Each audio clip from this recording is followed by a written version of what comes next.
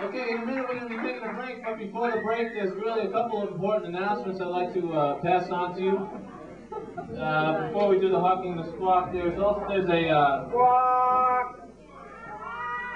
a rally Sunday, Peace March Recruitment Center at Harvard Square this Sunday at 3 o'clock.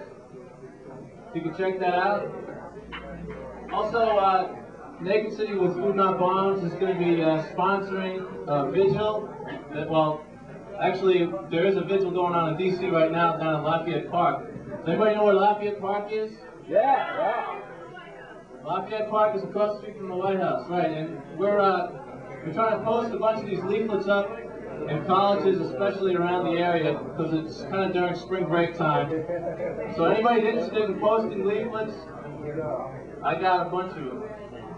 So please volunteer, help me out. And here's Mick and Jessa Hawking the Squawk. Squawk, squawk, squawk. This is Squawk Magazine. This is the almost weekly magazine of the Naked City Coffee House. Squawk!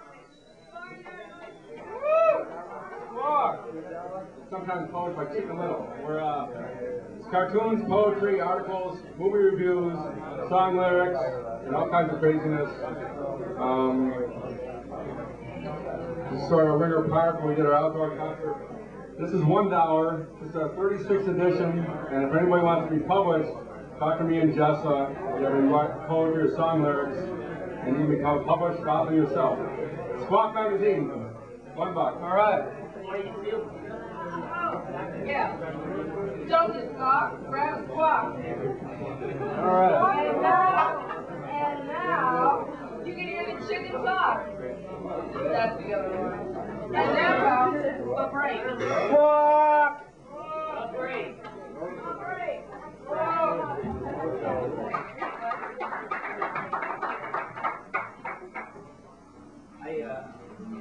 Is this working? Hello? Hello? Yeah. Mother, are you there, Mom? Mom? That sounds much better. Okay. Well, I personally pledged $50 towards us buying an entertainment license if that's possible. The rest of you all can just sit there. Rich man, nothing. You know, you value what you got and what's worth it to you. I think it's weird. You flipped it off. Try it the other way. Yeah, okay. I'm going to do 3 quick poems if the people over there can finish networking. God, you all have your phone numbers by now. Cut me in on the deal. I'm going to do 3 quick poems, and I'm going to turn the mic over to my friend Ray McNeese, who's going to do something, and you're sure to like that. Keep both of your hands on the table where I can see them. Answer all the questions with plain English. Let's go over the facts, all the facts, over and over. I still have the same questions. You still have the same dodge. You say, hey, you're making a lot of it out of not too much. Come on, wake up. Let's say affair or tryst or one wild week or two, but don't say love, lest we cross that line where heady vertigo, it just makes you sick, I think. Here it goes. This is it. We don't know how it happened. We had agreed to all the right things, held our palms, hands out in gesture of hostage hearts, pioneers with poker faces who choose guilt over responsibility, once explorers of this new thing, now criminals, you and me. I say, hey, what's this invisible weight that still clings to us, unshakable? Did we value too highly the things we couldn't agree about? Now what about that? We could forgive each other, ourselves, whatever the accusations still stick, defying all attempts at logic. Don't say it, just don't say it. If you quote another movie, I'll scream. The same goes for popular songs. Answer all the questions in plain words, plain language. Say it simply, tell the truth. See, you may in fact love me, okay, but keep both your hands on the table where I can see them. It said, all good things must come to an end, okay, but why always bad ends? We'll say goodbye, swear to friendship. You don't believe that. I don't believe that. And our bodies hurtle across the line where heady vertigo just sickens you.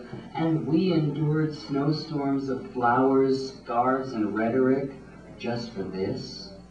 And all the wonder of romance should become cheap parlor magic. I think, here it goes. This is it. The amazing changing commitment relationship trick. The show begins.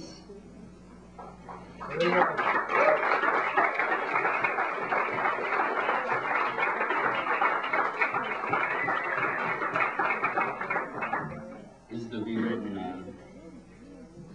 I never could carry concern for yesterday. I couldn't grow so gray and flat. I mean, every day has its new colors to show. I keep my eye on where I'm going. And hope to wake up again and again like Genesis, like Lazarus, a new choice, a clean slate, a reflection that remains stable. I leave no footprints, no profile, no photographs, no lasting memories, no hard evidence. I've been burning bridges since I learned to strike matches. And I've used old yearbooks for kindling. And I warm myself by the good heat of the fire until everything else, like everything else, it just sickens and dies. Even mirrors don't remember me, the rewritten man.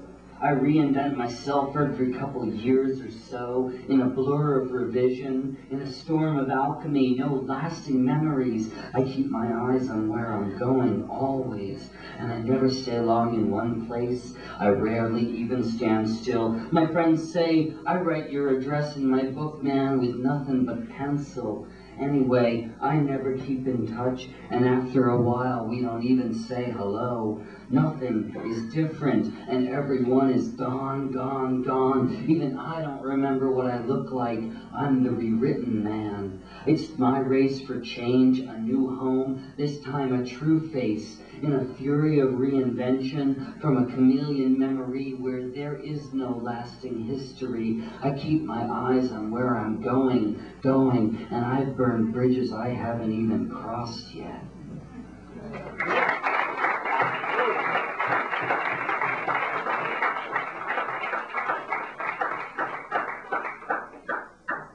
If it could ever be said that I'm not somebody who would willingly blow my own horn at the slightest opportunity, it's a complete lie. There's something called the First Friday at First Church Coffee House, which is featuring sing-writer, guitar player Glenn Pettit, with his special guests allowed to exist on the stage at the same time as his immaculate presence, Maggie Simpson, and then me, and then Glenn Pettit. So it's at 8 p.m. Friday, March 1st, 1991, the First Congregational Church, Somerville, 89 College Avenue. Ask me for details. I'd almost pay you to be there, but really I won't. So I hope you all show up. Maybe one last poem, and then it's time for Remington's. This is called the Easy Curve Game. It was an easy curve on an otherwise effortless Sunday morning. We were drinking sweet coffee out of the front porch and talking about, I think, math class back in high school as the hours gently fathomed by in front of us. And hands that no hands reached to touch hands. I heard your heartbeat in your slow sigh, and I wanted only to hold gently you. I heard your heartbeat, and I heard your heartbeat. You said, I wonder how 3 words can just hang there, unspoken words, yet still so heavy in the air. And are we having a contest to see who's first to say them? And has it really been already 7 weeks now, you said?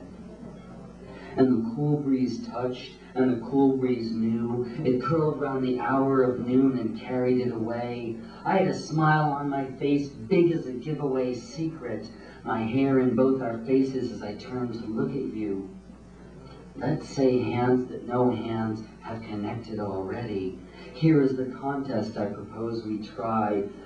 Okay, let's have our honest wagers on the table now. I heard your heartbeat. Now, what am I willing to put up to the gamble? I said, this is the game. Whoever says those 3 words first, The other shall be the winner in this waiting game. Leaning over to you, I breathed once and said, I love you.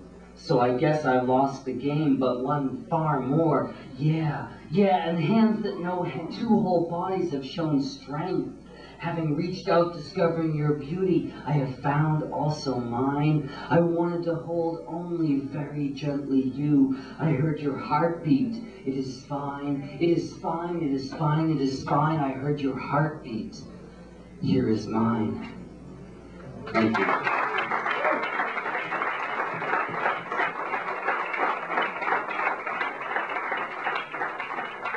And now, Ray McNeese.